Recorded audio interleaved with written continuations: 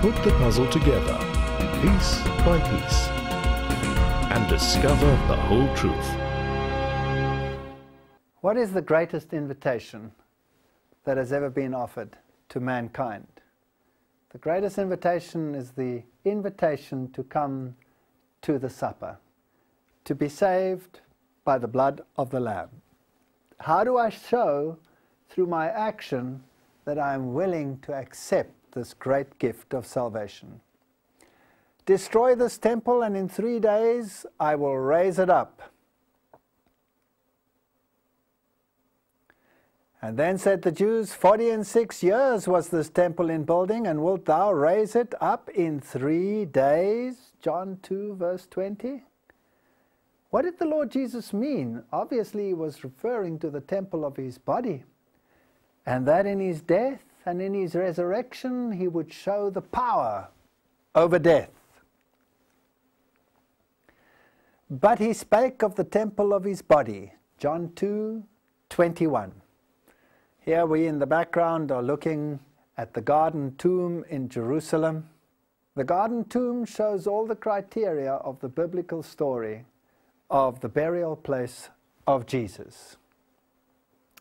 When therefore he was risen from the dead, his disciples remembered that he had said this unto them, and they believed the scripture and the word which Jesus had said. John 2:22. The resurrection of Jesus is of paramount importance to Christianity. It is sad that some today even want to spiritualize that away. And if Christ be not risen, then is our preaching vain, and your faith is also vain. And if Christ be not raised, your faith is vain. Ye are yet in your sins, and they also which are fallen asleep in Christ are perished. 1 Corinthians 15, 14, 17, and 18. Of all the religions of the world, only Christ's tomb is empty, because he is a risen Savior. He's the only one who had life within himself. He's the only one who can give life to whomsoever. He gives it because they choose to accept the free gift of salvation. This Jesus delivered up according to the definite plan and foreknowledge of God, you crucified and killed by the hands of lawless men. But God raised him up, having loosed the pangs of death, because it was not possible for him to be held by it. This Jesus God raised up, and of that we all are witnesses. Acts 2:23, 24, 32. We have to be witnesses to the resurrection of Jesus Christ. There are religious bodies in the world that say Jesus was not crucified. It only seemed as if he was crucified. If Christ be not risen, if Christ was not crucified, we are yet in our sins, and our faith is meaningless. Go ye therefore and teach all nations, baptizing them in the name of the Father and of the Son and of the Holy Ghost, teaching them to observe all things whatsoever I have commanded you, and lo, I am with you always, even unto the end of the world. What a promise! So the commission is to go out and to baptize people into this truth. Baptism is an important rite mentioned in the Bible. Baptism is mentioned 80 times in the New Testament. Surely it must be of significance. And John also was baptizing in Enon near to Salim, because there was much water there. John 3:23. So baptism requires a fair amount of water. It is not a question of sprinkling or pouring a little bit of water over someone's head. John the Baptist was baptizing by immersion. Baptism, what does it mean? The Greek word baptizo means to dip, to immerse, to plunge under water. So this is exactly what baptism is all about. Baptize means to put under water, and that's why John the Baptist here at the Jordan River could baptize, because there was much water there. Then went out to him Jerusalem and all Judea and all the region about Jordan, and were baptized of him in Jordan, confessing their sins, Matthew 3, 5-6. When we come to God, we confess our sins, we accept that we are guilty before God, we accept the free gift of salvation from our substitute, Jesus Christ, and to show that we are willing to die to self, we are buried in the waters of baptism and rise in Christ together with His resurrection as a new being. The old man of sin is dead. So baptism was a rite of immersion, and it symbolized the death and the resurrection of Jesus Christ and my willingness to die to self and to be raised together with Him. Let it be so now. It is proper for us to do this, said Jesus, as He went for baptism. He was not a sinner, but He showed us by His example the way we should go. It is proper for us to do this to fulfill all righteousness. Then John consented, Matthew 3:15, and he baptized him. And Jesus, when He was baptized, Matthew 3:16, He went up out of the water. At that moment heaven was opened, and He saw the Spirit of God descending like a dove and lighting on Him. And a voice from heaven said, "This is my Son whom I love, with whom I am well pleased." Matthew 3:16 and 17. So Jesus went up out of the water, which means that He was immersed and was lifted up out of the water. And then the Holy Spirit descended upon Him like a dove. This tells us that it was gentle, not with a roar. It was a gentle action.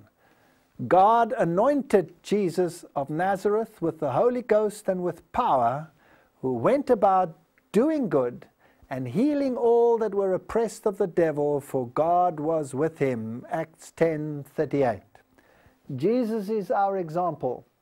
As we come up out of the waters of baptism, we will receive an anointing, a gentle anointing of the Holy Spirit.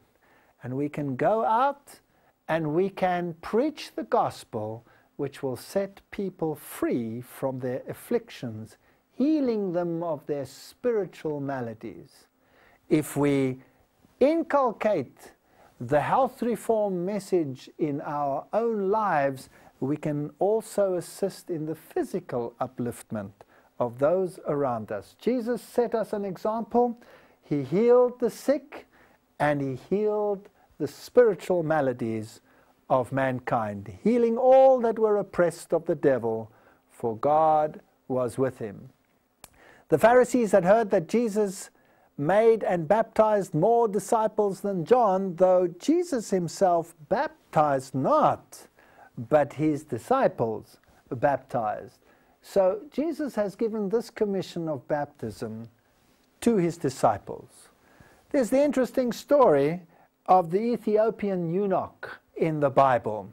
And when we read the Bible, we find some very interesting verses here. Philip was taken towards him at great speed, and the angel of the Lord spoke unto Philip, saying, "Arise and go towards the south, unto the way that goeth down from Jerusalem unto Gaza, which is the desert." And he arose and went, and behold, a man of Ethiopia, an eunuch of great authority under the Candace, queen of the Ethiopians, who had the charge of all her treasures, and had come to Jerusalem for to worship, was returning and sitting in his chariot, and he was reading Isaiah the prophet. And Philip goes to him and says, "Do you understand what you are reading?" Philip ran thither to him and heard him read the prophet Isaiah, and said, "Understandest thou what thou readest?" And he said, "How can I? Except some man should guide me." This is a very important principle in the Bible. And he desired Philip that he would come up and sit with him. The place of the scripture which he read was this: "He was led as a sheep to the slaughter, and like a lamb dumb before his shearers, so opened he not his mouth." Acts 8:30-32. This man was a devout Jew, because he came to the temple to worship. So he understood all the issues of obedience and the law, but he didn't know the Messiah. So he was wondering who this lamb was that was led to the slaughter. As they traveled along the road, they came to some water, and the eunuch said, "Look, here is water. Why shouldn't I be baptized?" And he ordered the chariot to stop. Important question. And Philip said, note the injunction, "If thou believest with all thine heart, thou mayest." So the prerequisite to baptism is that we must believe with all our heart. Infants cannot believe with all their hearts.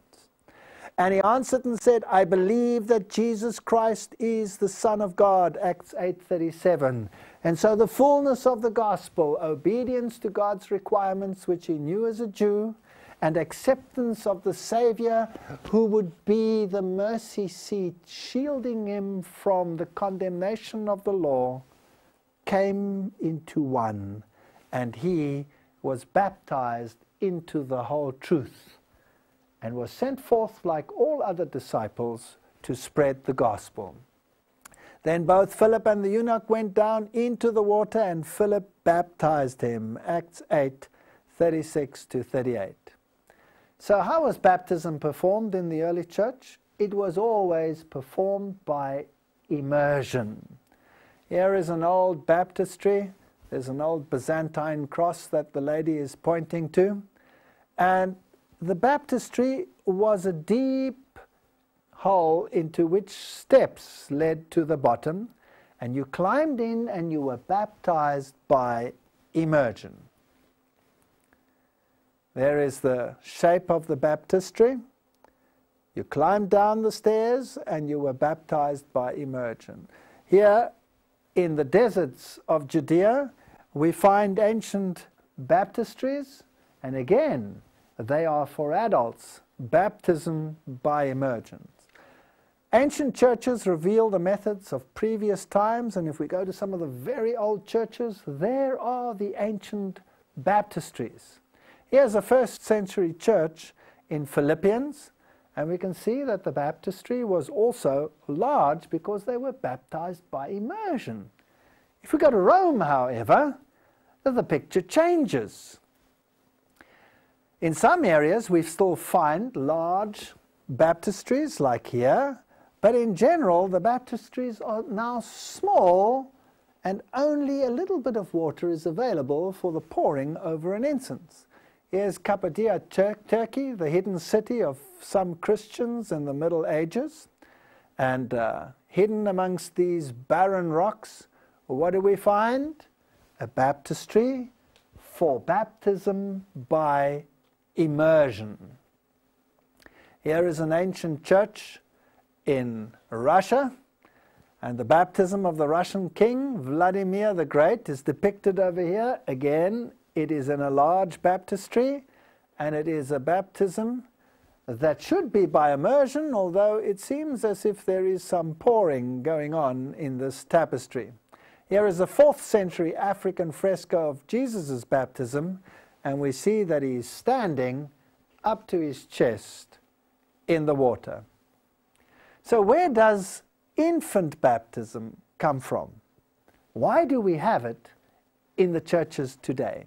Why are babies who cannot decide for themselves, if you believe with your whole heart, you may? Where does this baptism come from? Well, infant baptism comes from the 6th century AD. Janus was twice born. Holy water was used for baptism. It was made by plunging a torch from the altar into the water as the sun god plunged into the water and the womb. So this is an ancient Babylonian ritual. Today they will use a candle and plunge that into the water. The following curse was pronounced on the Roman Catholic Church defectors. May the Son who suffered for us curse him. May the Holy Spirit who suffered for us in baptism curse him. Let him be accursed who says adults must be baptized. History of Romanism, page 510.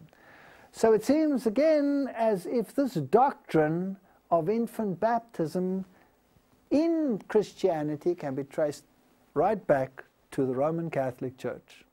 For several centuries after the establishment of Christianity, baptism was conferred by immersion.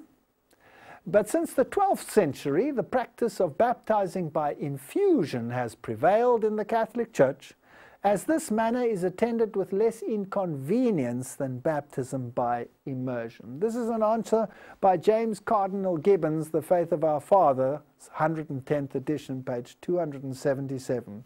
Isn't it fascinating?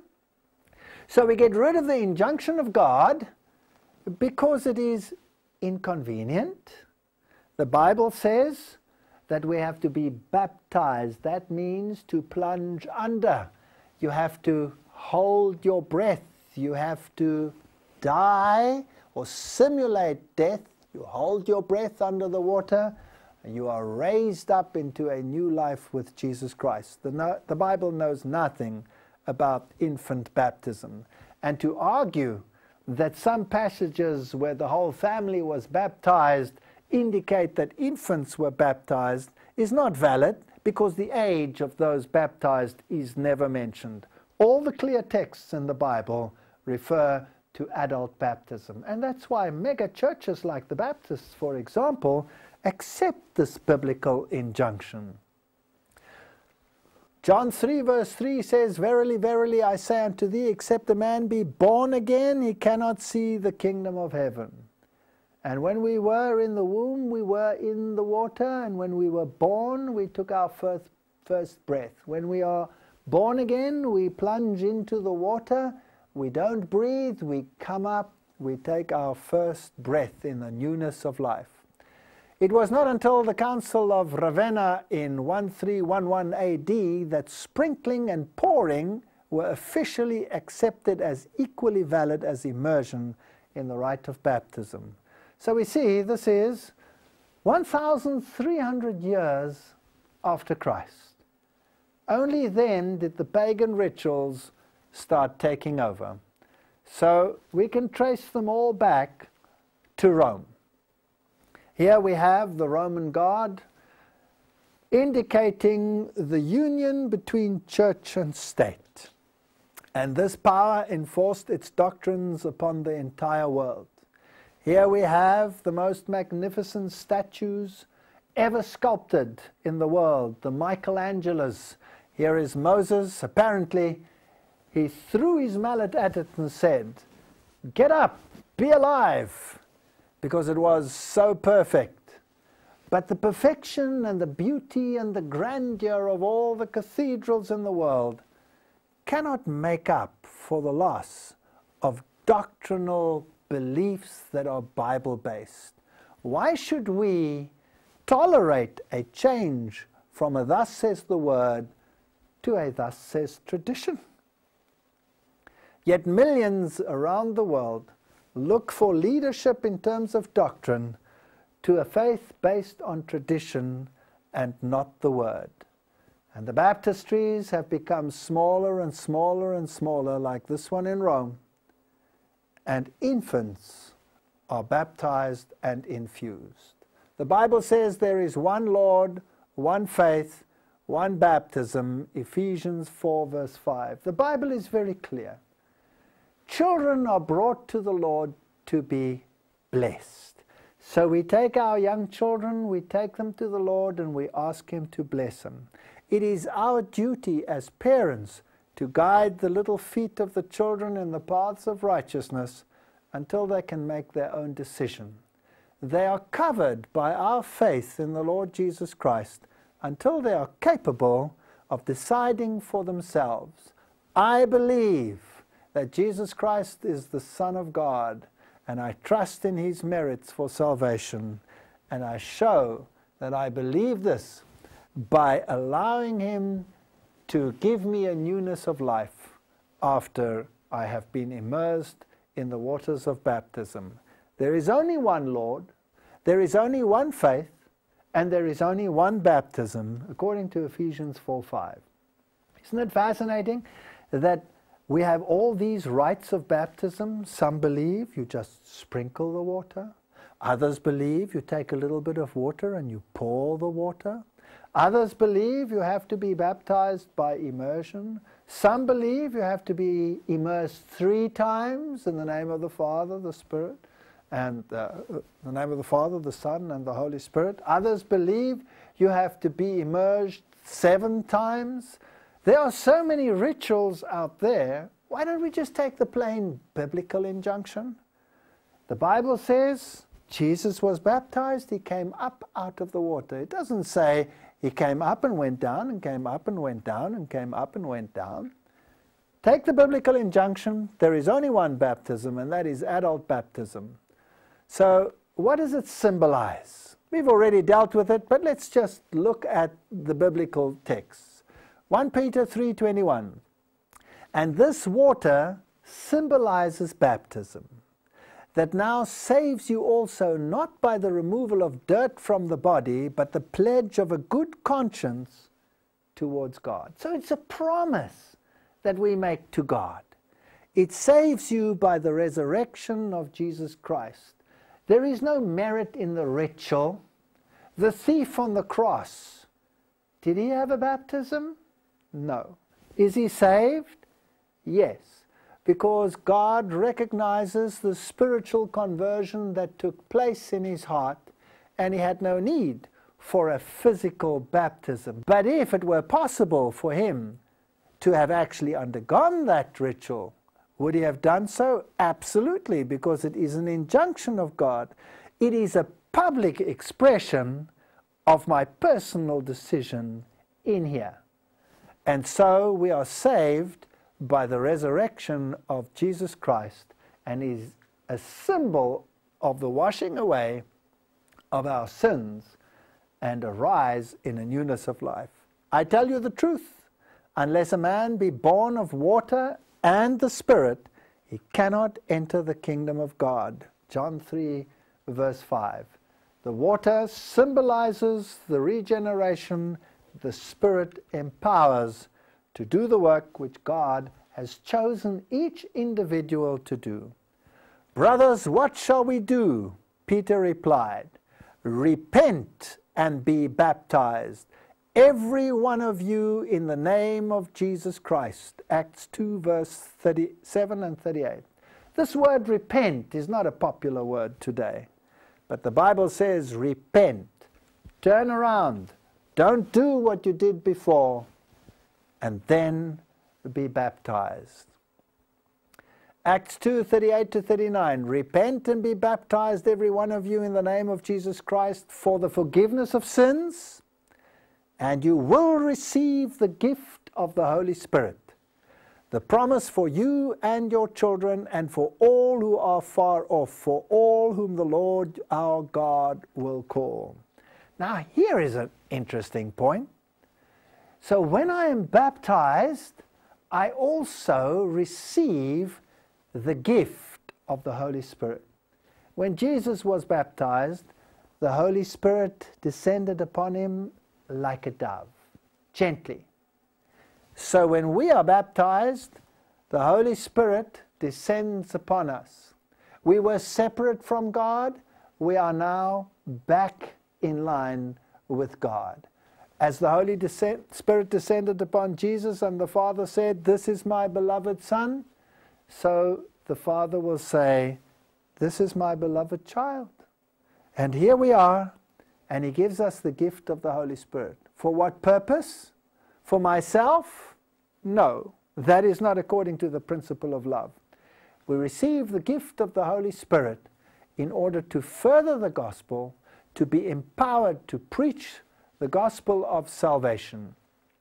We will look into this issue of the gifts of the Spirit in our next session. It is important that we realize, as it says in 1 Samuel 15:22, that to obey is better than sacrifice.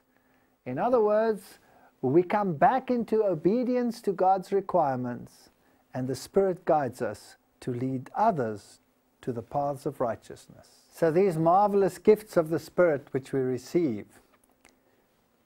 For as we have many members in one body, and all members have not the same office, so we being many are one body in Christ, and every one members one of another, having then gifts differing according to the grace that is given to us. Romans 6, 4-6. God knows our condition better than anyone else. And each one of us receives a gift according to his talents, and God sends them out into their work. So some might be the mouth and speak, and others might be the hands that do behind the scenes. And we are his witnesses of these things, and so is also the Holy Ghost, whom God has given to them that obey him. Acts 5:32. So when we come back into this covenant relationship with God, we can go out and we can preach this gospel with power, and we can witness as to the transforming power of Jesus Christ. Don't you know that all of us who were baptized into Christ Jesus were baptized into his death? We were therefore buried with him through baptism into death, in order that just as Christ was raised from the dead through the glory of the Father, we too may live a new life. Romans 6, verse 3 and 4. Here is a fascinating principle. The Bible says that the fathers may not be put to death for the sins of the children, and vice versa. Yet Christ died for us. Isn't this a negation of that principle? Not if we take the full message. You see, conversion requires that we die to the old life, we die in Christ, and we are raised together with him. So in a sense, we have to take the consequences of our action, we have to die to self, and live a new life which only Christ, the author of life, can give us. Death to our old sinful way of life is essential in the Christian world. Today, people want to have a savior, but they don't want to give up the old world. So they want salvation without obedience. The two cannot be separated from each other. Burial of our sins in the watery grave of baptism is essential, and the injunction, go and sin no more, is equally essential. So we have a resurrection to a new life in Christ, one where we walk according to the Spirit and not according to the flesh. Therefore, if any man be in Christ, he is a new creature. Old things are passed away, behold, all things are become new. 2 Corinthians 5:17. In fact, they become so new that some of our own old acquaintances may not recognize us. Some of our old acquaintances may say, I want nothing further to do with you. You are not the same person. But when we do what is right, we receive a family that makes us part and parcel of the covenant relationship. Knowing this, that our old man is crucified with him, that the body of sin may be destroyed, that henceforth we should not serve sin, says the Bible. Likewise, reckon ye also yourselves to be dead indeed to sin, but alive unto God through Jesus Christ our Lord. Romans 6, verse 11. Isn't it fascinating? The gospel is so plain, and yet these verses are so distorted that some preach today that we don't have to keep the law, we are under grace, we can do as we please, all we have to do is believe. No, the old man of sin must die. That is the fullness of the gospel. I am crucified with Christ. Nevertheless I live. Yet not I, but Christ liveth in me, and the life which I now live in the flesh, I live by the faith of the Son of God, who loved me and gave himself for me. So the book of Galatians, talking about the law, is often so misunderstood. The laws that have been done away with are the ceremonial laws, but obedience is a requirement that will stand to the end of time. It was disobedience that caused the mayhem and the chaos.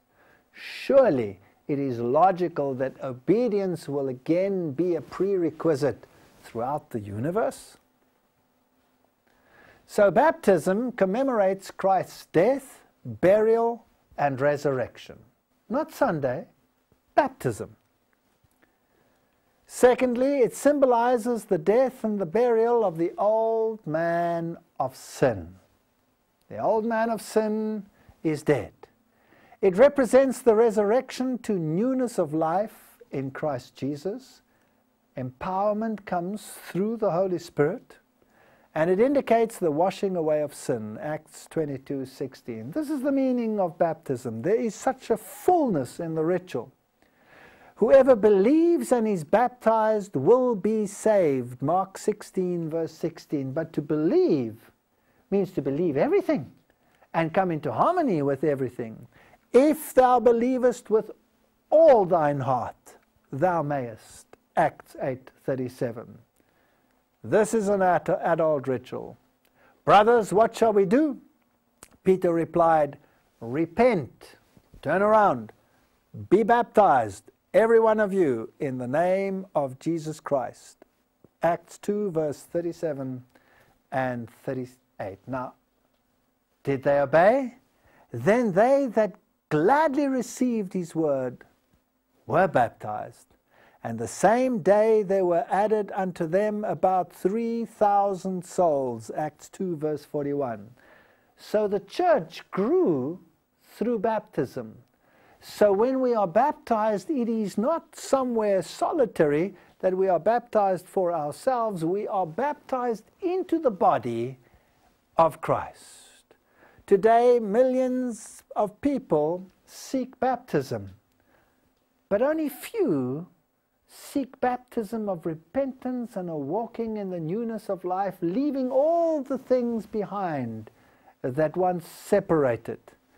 The baptismal rite is a beautiful rite. The white symbolizes the righteousness of Christ, and to be buried in the waters of baptism is every Christian's privilege. This young lady is determined to be baptized, even though it may be somewhat inconvenient. Notice the ice blocks floating in this wintry environment in Europe. You have to have a strong will to be baptized under those circumstances. So here are the steps to salvation. Number one, I accept Jesus Christ as my personal Savior. Romans 3:23. I believe with my whole heart and with my whole mind and with my whole soul. Number three, I confess I am a sinner, 1 John 1:9, and I am in need of salvation. And I make a decision that I will follow Jesus the Lamb wheresoever he goes. Do we all need baptism? Yes. Romans 3:23. For all have sinned and come short of the glory of God. There is not one righteous. No, not one. And they said, believe on the Lord Jesus Christ, and thou shalt be saved, and thy house. Acts 16:31. Fascinating. When salvation comes to a house, all are affected. Nobody can say, I am not involved in this. Either negatively or positively, but a decision must be made. If we confess our sins, he is faithful and just to forgive us our sins and to cleanse us from all unrighteousness. So we are all sinners. We all have to say we believe, and we all have to confess our sins. Those are the steps we have to take, whether we want to or not. This is the biblical injunction. Behold, I stand at the door and knock. If any man hear my voice and open the door, I will come into him and will sup with him, and he with me. Revelation 3:20. God does not force the issue. He will knock, but it is our job to open the door. So does baptism mean that I become part of Christ's church? There were added to them all those thousands that were baptized when Peter preached that great message. So in the same way, baptism is not only a public display of repentance and resurrection in Christ, it is also baptism into his body. For by one Spirit are we all baptized into one body, whether we be Jews or Gentiles, whether we be bond or free, and have been all made to drink into one spirit. 1 Corinthians 12:13. I cannot decide, I do not want to be part of the body. Can the hand say to the legs and to the trunk and to the head, I have no need of thee, I'm going to sit over there and do my own thing? No. We have to be baptized into the body. The Lord added to the church daily such as should be saved. Acts 2 verse 47. So they were added to the church. For by one Spirit are we all baptized into one body. 1 Corinthians 12:13. And he is the head of the body, the church. Colossians 1:18. So there is no way of escape. I cannot say, I want to be saved, I want to be baptized, but I don't want anything to do with the church. And after all, they're probably all hypocrites. Well, we're all hypocrites. Welcome to the club. Is rebaptism called for? Some people claim we don't have to be baptized again. Well, in some cases, if you've had a genuine baptism according to the biblical principles, then that is accepted. But Paul, having passed through the upper coast, came to Ephesus, and finding certain disciples, he said unto them, Have you received the Holy Ghost since you believed? And they said unto him, We have not so much as heard whether there be any Holy Ghost. So here they received new light. And he said unto them, And what then were you baptized? And they said, Unto John's baptism. Then said Paul, John verily baptized with a baptism of repentance, saying unto the people that they should believe on him which should come after him, that is, on Christ Jesus. When they heard this, they were baptized in the name of the Lord Jesus. Acts 19, 1-5. So they acted upon the new light and received baptism. God works through his church. So God has a body. The Bible doesn't say that body is perfect. In fact, it says it's anything but perfect. But God delights in using imperfection and imperfect people, such as we are, to go and spread his gospel. What a privilege. And he, trembling and astonished, said, Lord, what wilt thou have me do? This is Paul's conversion.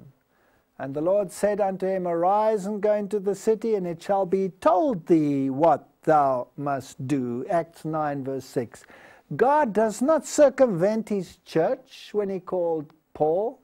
He said, Paul, go and it will be told. And what happened then?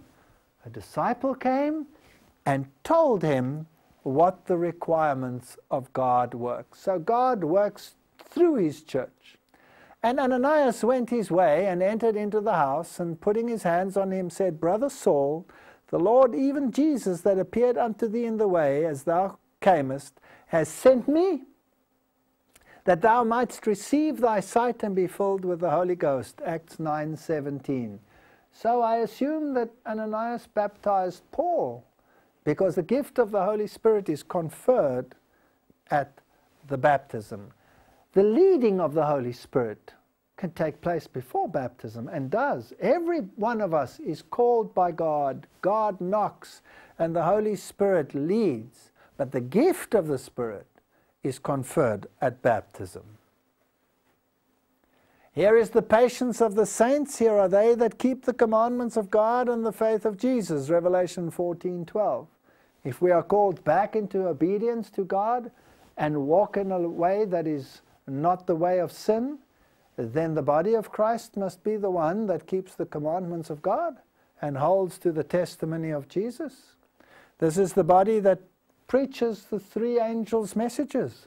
This is the body that Christ has called to bring the final message of hope to a world that is falling apart. And other sheep I have which are not of this fold, them also I must bring, and they shall hear my voice. And there shall be one fold and one shepherd. John 10 verse 16. As I have mentioned before, there are people in every denomination whom the Lord counts as his. And should they never hear the whole truth, God will judge them according to the knowledge that they had. Fortunately, all judgment has been given to the Son of God, And He knows the heart and the mind, and He will make the decision. But that does not negate the fact that God has an organized body on this earth to whom He calls all into fellowship. And He will bring them, and if they hear His voice and they hear this message, and the Holy Spirit is in their heart and leading them and guiding them, they will follow. Neither pray I for these alone, but for them also which shall believe on me through their word, that they all may be one, as thou, Father, art in me, and I in thee, that they also may be one in us, that the world may believe that thou hast sent me. John 17:20-21. Every single person who is baptized into Christ becomes a disciple. One is not more important than the other. There is no preeminence in God's church. So we do not have popes and prelates that decide for us what we must believe. The Bible is our standard of faith. But that doesn't negate the fact that the Lord has an organized body and that He has a structure which He has placed upon this earth. And Jesus came and spoke unto them, saying, all power is given unto me in heaven and in earth. Go ye therefore and teach all nations. This is a prerequisite. We cannot accept anything willy-nilly. We have to accept the biblical truths, baptizing them in the name of the Father and of the Son and of the Holy Ghost, teaching them to observe all things. So that requires a complete Bible-based theology, all the way through health reforms, through issues of salvation, Christian attitude, Christian dress, Christian decorum, reverence. All of these issues are important. Whatsoever I have commanded you, and lo, I am with you always, even unto the end of the world. Matthew 28:17-20. None of these issues will disappear. Now some may say, you know, this is a bit much. This is a hard teaching. Why should I accept all of this and my whole life be turned upside down? Is this really necessary? I'm not a bad person. Can't I just carry on the way I should? You know, John Wesley believed that too at one stage when he was a lukewarm Christian. He thought he was saved because he was not as bad as everyone else. He wasn't murdering, stealing, thieving, all of those issues, so he was all right, Jack. But that's not what salvation is about. Salvation is about a relationship, a covenant relationship with Jesus Christ. This is a hard teaching. Yes, it is. John 6:60. Many therefore of His disciples, when they had heard this, said, this is a hard saying, who can hear it? And they decided this is just too much.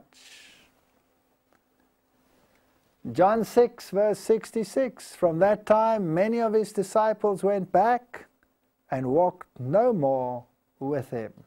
We need not be disheartened when this happens. We are just sowers, sowing the seed.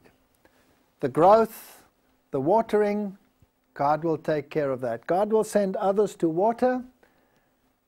But even then, some of the seeds fall on hard ground, some of them fall on fertile soil, and not everybody will accept the gospel. Some may reject it. I had a marvelous story.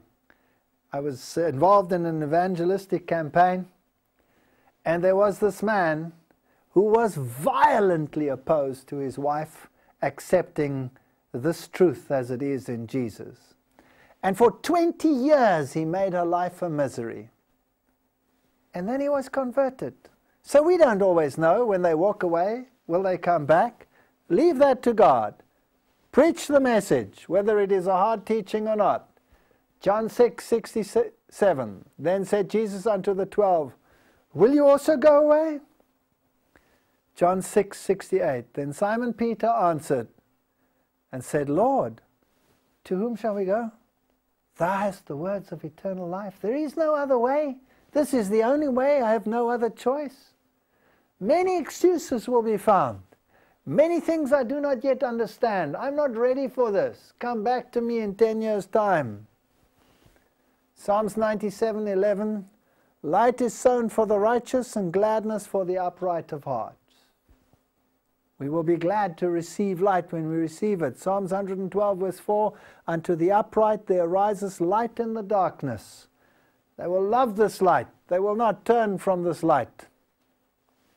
Psalms 119, 130, the entrance of thy word give us light. If we love the light, we will be children of light. Proverbs 4:18, the path of the righteous is like the first glimpse of dawn, shining ever brighter till the full light of day. Do you think we'll ever get there? I don't think so.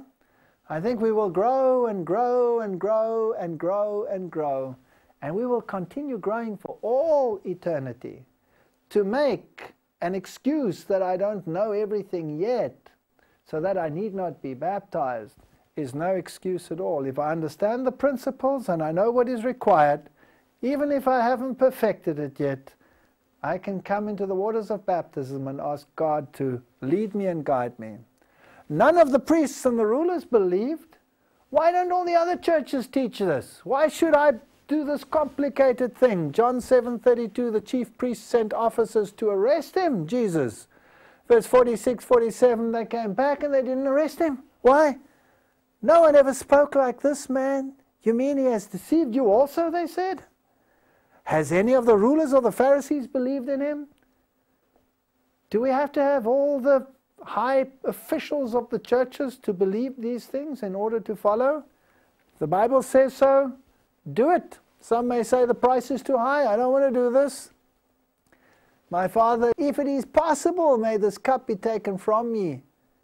Yet not my will, but as you will. Matthew 26:39. So here is our choice. Is it going to be our will or is it going to be the Lord's will? I'll wait till the Spirit moves me. That's a very common excuse. I'm not ready for this. I'll wait till the Spirit tells me. There is a way that seems right to a man, but the end leads to death. Proverbs 16:25. If you put it off, you might put it off forever. I don't want to do this. This will cause division in my family. Think not that I have come to send peace on the earth. I came not to send peace, but a sword. For I am come to set a man at variance against his father, and the daughter against her mother, and the daughter-in-law against her mother-in-law, and a man's foes shall be they of his own household. He that loveth father or mother more than me is not worthy of me, and he that loveth son or daughter more than me is not worthy of me. Matthew 10:34-37. I cannot use it as an excuse. And he that does not take his cross and follow after me is not worthy of me. Matthew 10:38. Yes, it will cause opposition, but that opposition will strengthen. And eventually we will become stronger and stronger and stronger and less ashamed. When I became a Christian, I was so ashamed of saying, I no longer believe in evolution. I kept trying to keep it to myself, and then I realized I'm a coward. Tell people what you believe. But now, thus says the Lord that created thee, O Jacob, and he that formed thee, O Israel, fear not, for I have redeemed thee, I have called thee by thy name, thou art mine. Isaiah 43 verse 1. This is a promise. I'm not ready yet. I'm not ready yet. Today, if you hear his voice, do not harden your hearts. Psalms 95 verse 7. Today salvation has come to this house, because this man too is the son of Abraham. Luke 19:19. I can do all things through Christ which strengthens me. Philippians 4:13. It's no excuse to say I'm not ready yet. We need to paint the blood of Christ onto the doorposts of our hearts. And then he asks, now why tarriest thou? Arise and be baptized, and wash away thy sins, calling on the name of the Lord. Acts 22:16. May the Lord give us strength to do what is right and to leave the consequences to him. And whatever happens, he will empower us to do the right thing and to stay faithful until he comes. Amen.